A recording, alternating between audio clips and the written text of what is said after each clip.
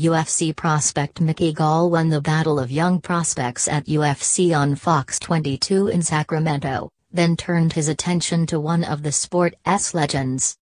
Gall defeated fellow rising star Sage Northcutt via second-round submission after a fun round and a half of action in California that had the fans on their feet.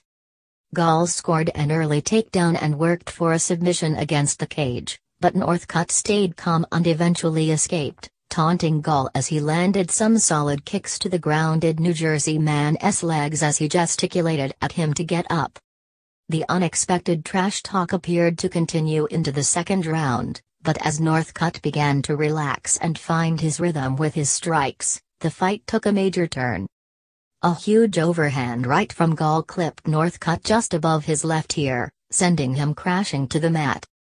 And the shrewd grappler wisely opted not to pursue the TKO stoppage, instead taking advantage of Northcutt's disorientated state to take his back and lock up a rear naked choke, forcing the tap at the 1:40 mark of the second round.